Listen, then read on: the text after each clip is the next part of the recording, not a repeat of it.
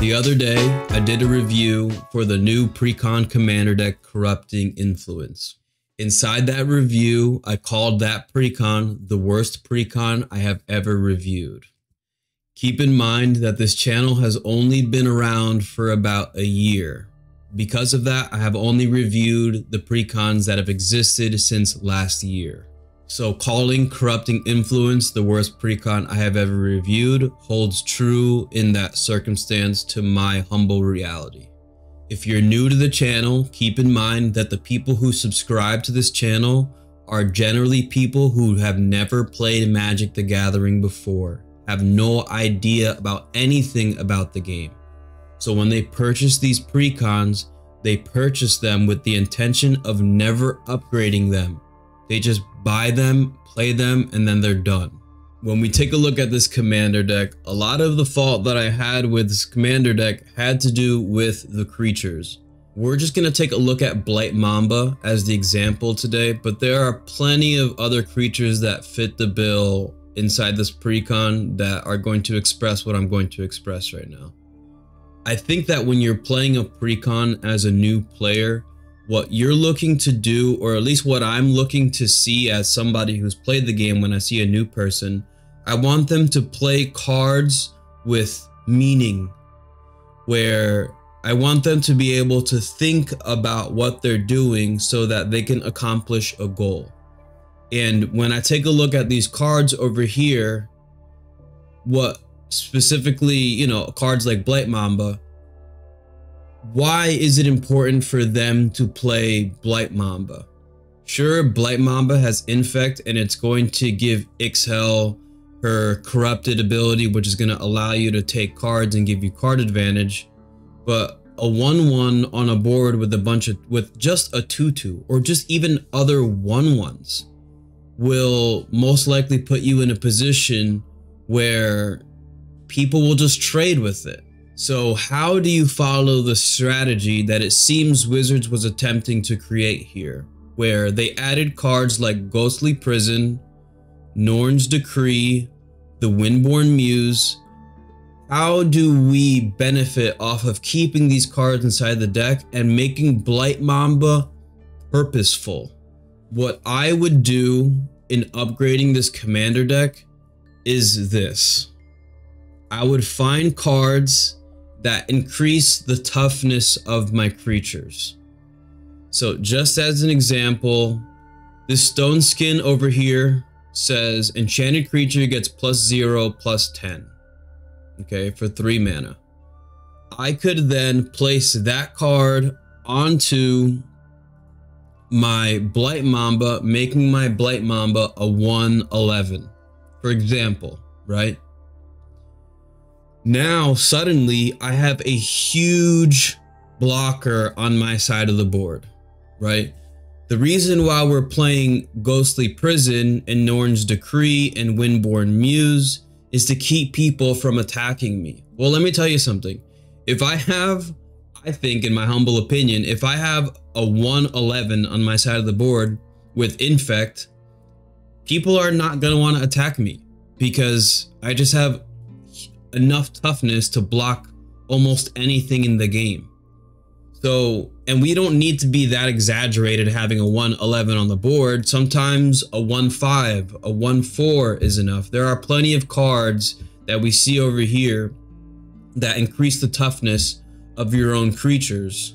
Specifically, these cards over here, the Umbras, that give our creature +0/+2 and totem armor. So it actually gives our creatures the ability to stay on the board, right? Because of totem armor, if our creature is destroyed, the totem or the enchantment goes away instead. And more importantly, which is why I think this is incredibly strong, is because the Treefolk Umbra over here says, and this creature assigns combat damage equal to its toughness rather than its power.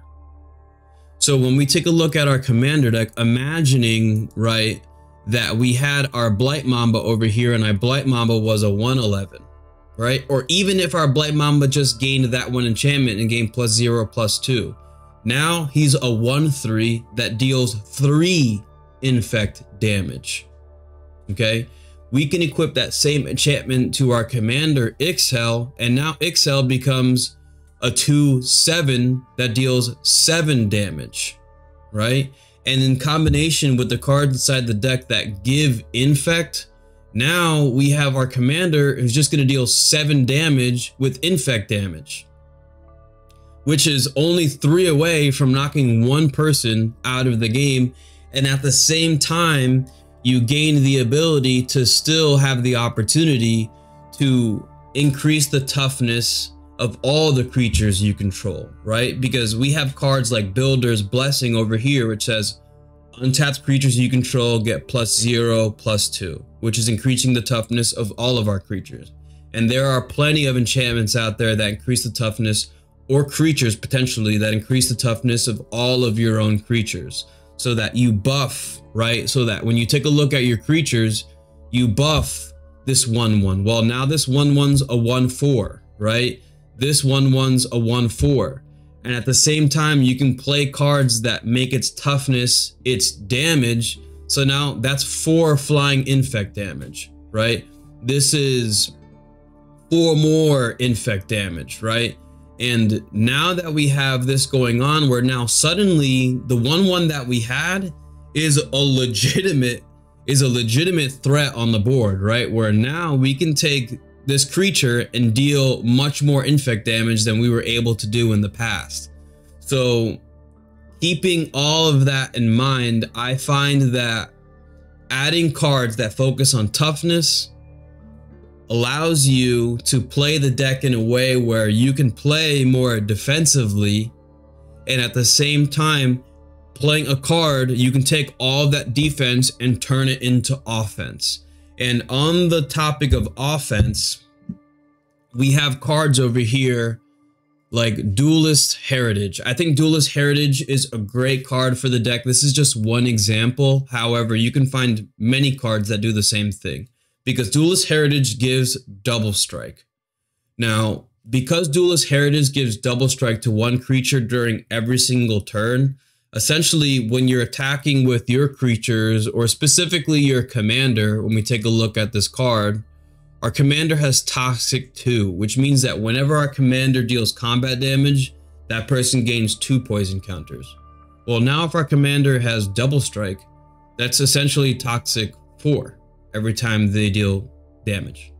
And all of our other creatures that have Toxic whatever amount, Toxic 3, right? All this needs to do is deal damage, and now they have 6 poison counters, right? So you understanding where I'm saying, where like double strike is a straight up buff to toxic, because now people are taking more toxic damage, or getting more poison counters. If you get them to 10, they lose the game. Then just to one-shot people and win the game, we can play cards like Odric Lunarch Marshal, which is essentially going to give, if we have our commander in play, is going to give all of our creatures flying and vigilance. So now the creatures that we buffed their toughness, that are dealing damage equal to their toughness, now have evasion and vigilance, so they can still block.